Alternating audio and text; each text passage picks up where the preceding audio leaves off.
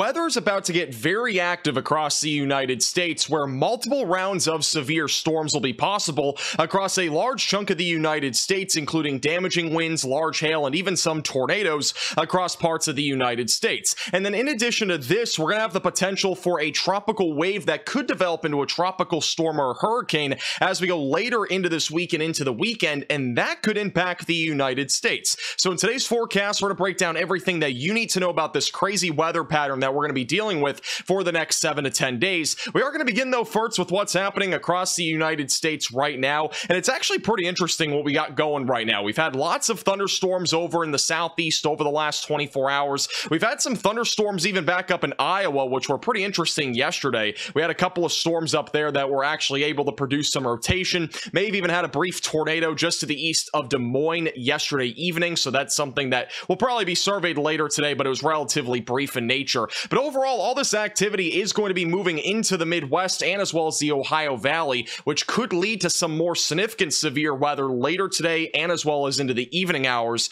And we'll talk more details about that here in just a couple of minutes. Back over in the Northeast, this is not really something that we've talked about a whole lot in the last few forecasts, but it's pretty interesting. We actually have a low pressure system that is spinning back to the northwest right now, which has actually brought some cloud cover and even a few showers across parts of New England and even back over just offshore. So it's been pretty interesting seeing this kind of develop and evolve. It has actually intensified as a low pressure system by a little bit, but it is expected to weaken here over the next 24 hours. Just kind of a little subtropical low that's moved off to the north, not anything like a tropical storm or anything like that. Now, further to the southeast, you might not see anything right now, but as we go later into this week, I would not be surprised if we do have a tropical depression or storm that moves across parts of the lesser and greater Antilles, and that might even move towards Florida or the East Coast, and we're going to talk more about that later in this forecast. Now, we're going to talk more about the severe weather threat and as well as the tropics in just a couple of minutes, but I do want to point out the jet stream, which basically controls the weather patterns that we have across the United States,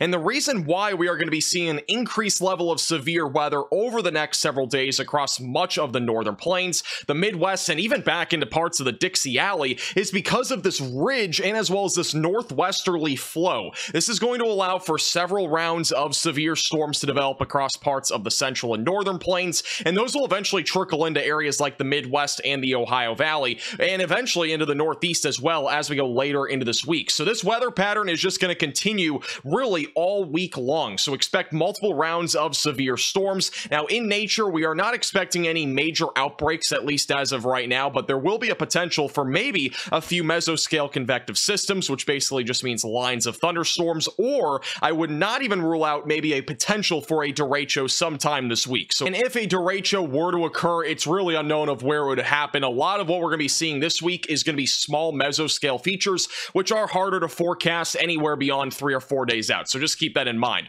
Once we go into Thursday into Friday, we are likely going to see a trough develop back over in the Midwest. This will allow for some more severe weather, which will eventually move into the Northeast and probably New England as we go into the weekend. And then by next week, we are going to see that ridge move all the way back out to the west, and this could be classified as a death ridge per se, which basically means that we'll be dealing with an extensive heat wave across much of the United States. That could also open the door for a tropical system to move up the east coast of the United States, and that troughing feature might be able to grab that and move it off to the northeast towards areas like New England. And we're going to talk more about that later in the forecast, because that's something that's going to have to be broken down in its own segment.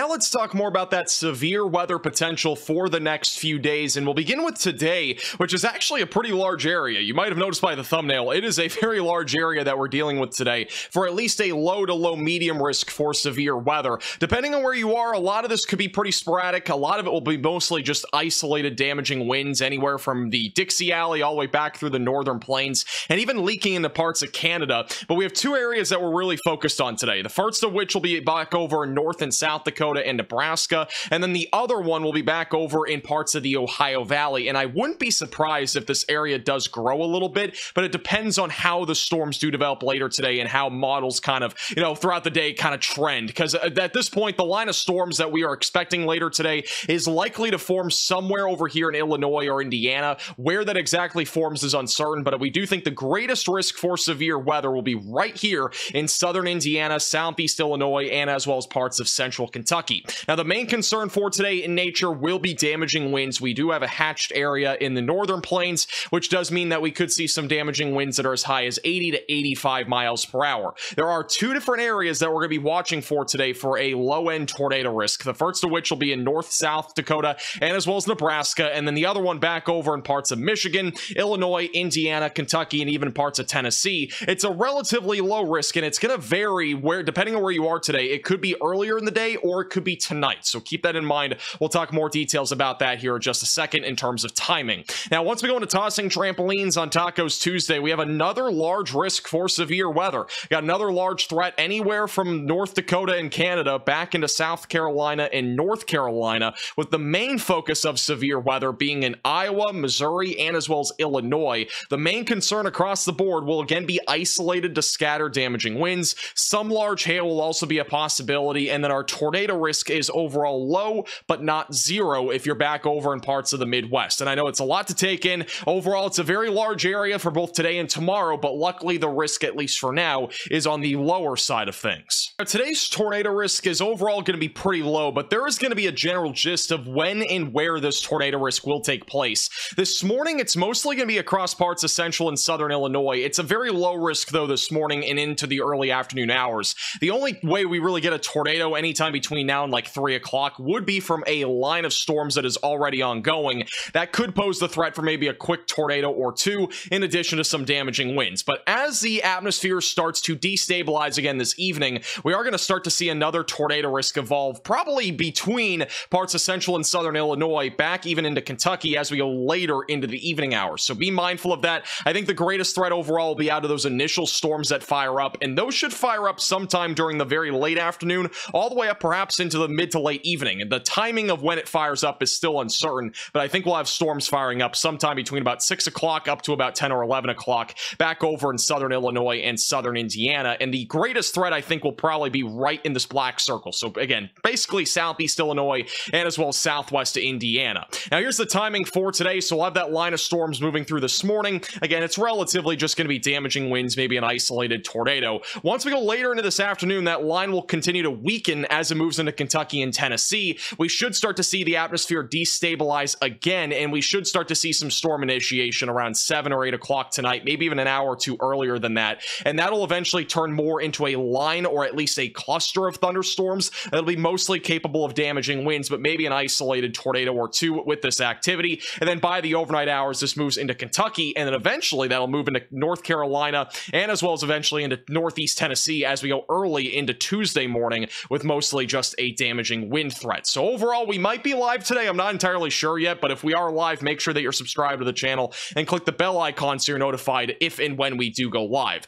Now, going into Tuesday, we're going to have a threat of severe weather in the central and northern plains and again in the Midwest. We'll begin with the central plains for tomorrow, and overall, we're not going to really see much during the morning. By the afternoon, we'll see a couple of storms more than likely form over in Nebraska. Since these will be discrete, I think we have a better shot here of hail, wind, and maybe even an isolated, maybe photogenic tornado back over in northern Nebraska. So maybe a good chasing day if you are a storm chaser.